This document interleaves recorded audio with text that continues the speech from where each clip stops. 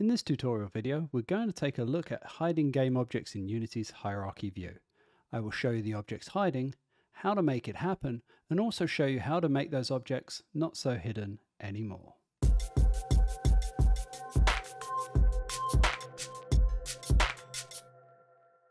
So what is a hidden game object?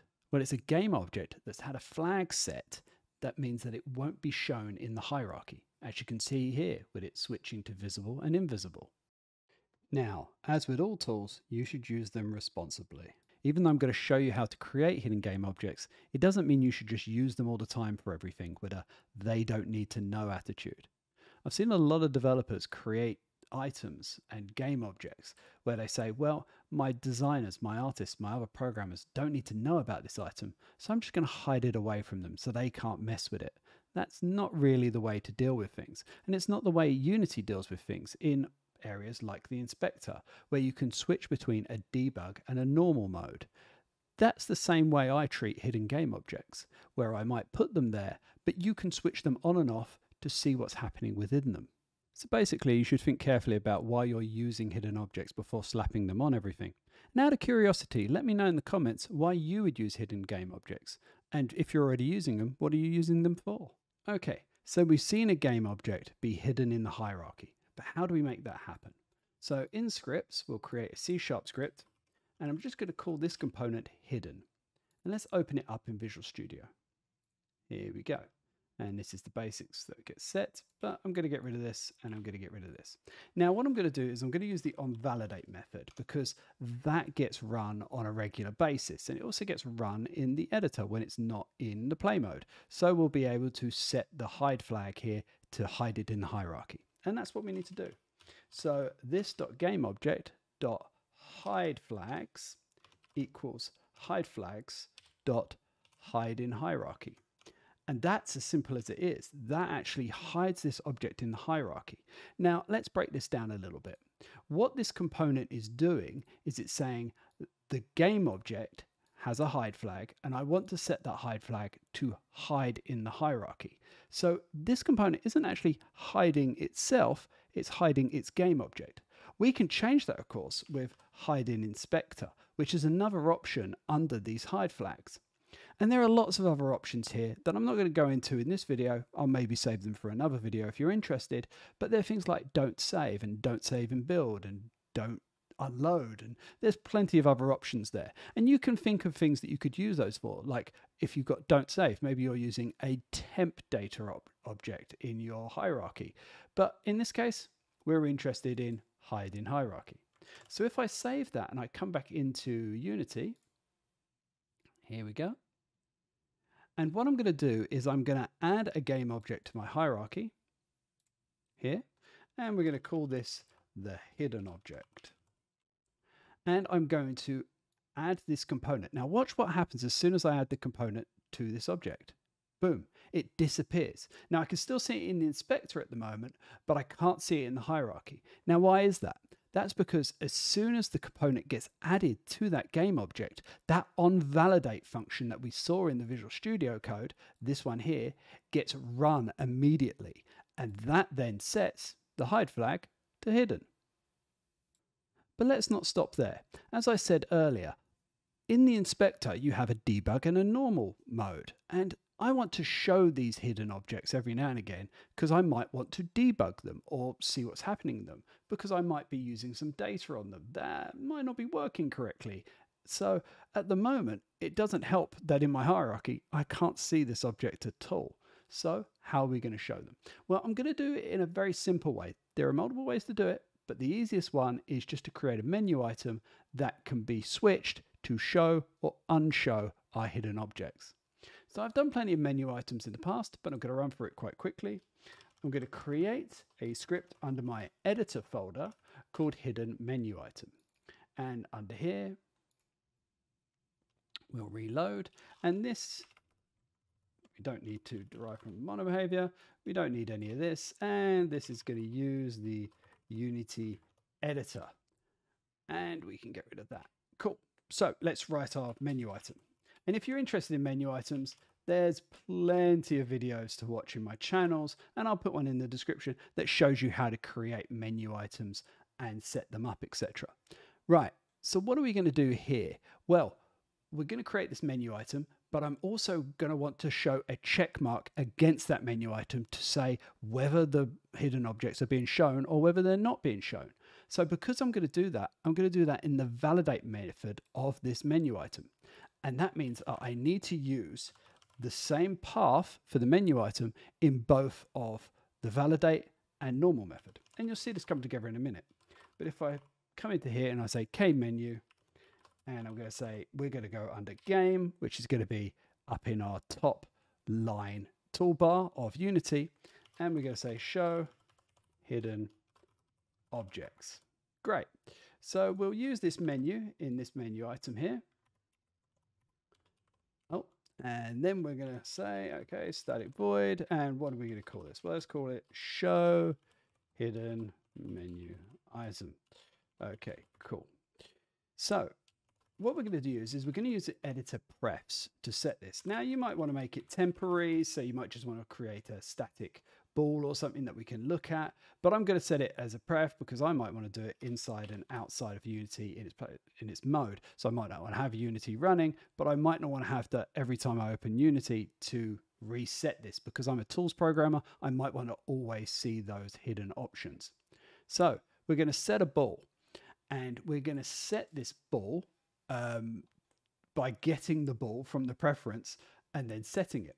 So what we can do is we can say constant string k pref, and we'll call this pref the hidden flag.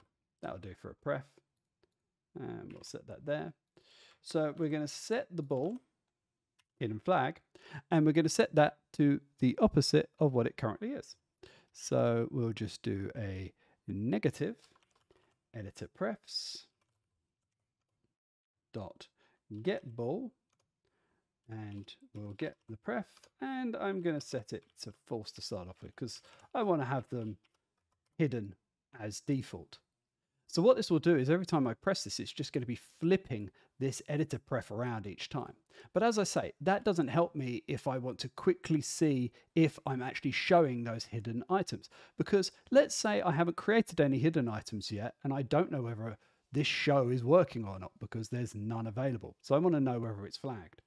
So what we can do is we can do menu item, k menu, and we can say that this is actually a validation of a menu item.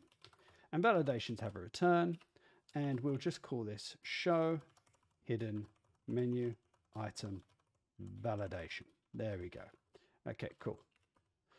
Right, so what this is going to do is it's going to use the menu.setChecked, and that actually takes the menu that we're interested in, the one that we've got here, and it says, is this meant to be checked or not? And what we want to do is to do that, we're just going to get from the editor prefs. Oh, there you go, editor prefs dot get ball k pref and false. There we go. Cool. And we'll return true. This validation method where you set this to true, basically if you set that to true or you set that to false, determines whether this menu item can actually be used. Now we don't care in this circumstance whether it wants to be used or not. We always want to have it available, so we just return true here. But as I say, in that other video that I'll link, I'll show you what to do here if you want to actually disable menu items. But okay, let's save this. Now, obviously, at the moment, all this is going to do is set an editor pref to whether it's true or false. And in our hidden component, we don't know whether it's set to hidden, whether that editor pref is actually set to true or false. So we want to check whether it is, and then we want to refresh the state of this particular item. So what we'll do is we'll create a public void refresh hidden state method, and in this method we're going to look at that editor pref and see if we actually want to set it. Now of course editor prefs are within the Unity editor, so you want to basically encapsulate that here, because if you don't, when you try and do a build, this is going to complain that you're using an editor function outside of in your build, which doesn't work. So here we go. We're going to do Unity editor, And the one we're interested in, of course, is editor prefs. And we're going to get the ball. And here's a little method, a thing that I want to point out. When you're doing this sort of editor prefs, getting balls in the scripts, it won't be able to see this constant here because it's in our editor folder, and that basically gets compiled separately, so you won't be able to see it. So what I usually do is I have something like a constants static class that holds all of my all of my sort of flags that I want to set globally in my project. And obviously don't overuse this, but it's very handy when you're doing something like we're showing here. So if I come into here and I take my pref, obviously that pref doesn't know, wouldn't be kpref because it's global consts. So we could set this to hidden flag like that. And then in our menu item, we can remove our pref and just put in here constants.hiddenFlag. And that means that we can actually get to this string outside in our editor functionality and in our scripting. Now you could say, why don't you just take the string and write it in this get ball instead of creating this hidden flag? Well, if I change that string in my editor later on, let's say I've got a conflict and I go, oh no, actually it makes more sense to have that particular flag elsewhere, so I'll change it in this particular menu item. That's going to break when this looks at it. So it's good to have a single source for that string. So there, we've got get ball, and we know the default is false. Okay. So what we're going to do is we're going to actually take this code here and we're going to remove it and we're going to set the flags here. But what we're interested in is if this hidden is set in our editor prefs. And if it is, we'll use the code that we've already written. But if it isn't, what we can do is we can set it to none. Now, what this does is it basically means that we have this toggle in our menu item that will toggle between hiding and non-hiding. And that's what the none is. It means none of these hide flags are actually set. And what we can do is in our onValidate, we can use our refresh hidden state here. So it will run this functionality as well.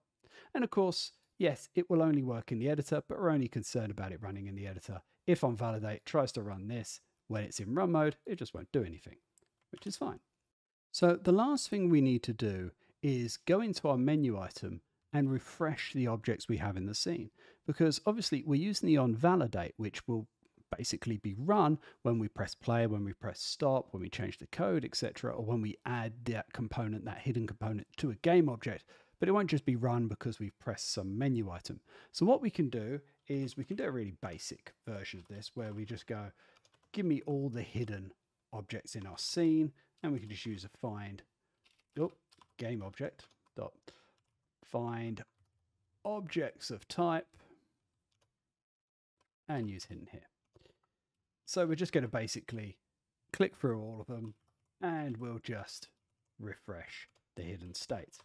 And that'll do the job for us. Now, obviously, I want to point out something here. We're using hidden as a component, but you might want to use this for quite a few different types of data you're hiding or whatever that you're going to use this for. So you might want to actually swap this out for an interface like hidden and then have a refresh hidden state, etc. with that thing in. Or you might want to have a base class called hidden and then derive all those particular data objects off it, etc. But I wanted to point that out, that we're just doing the basic option here to show that functionality.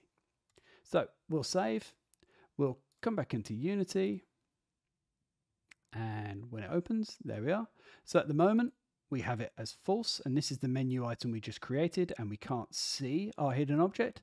But if we press show hidden objects, there it is. It shows it for us. And just to prove it, we can turn it off again, and it disappears. And with all that said and done, unlike the hidden objects, don't hide your love for this video. Make sure to hit the like and subscribe buttons to help that YouTube algorithm. And as always, thanks for watching.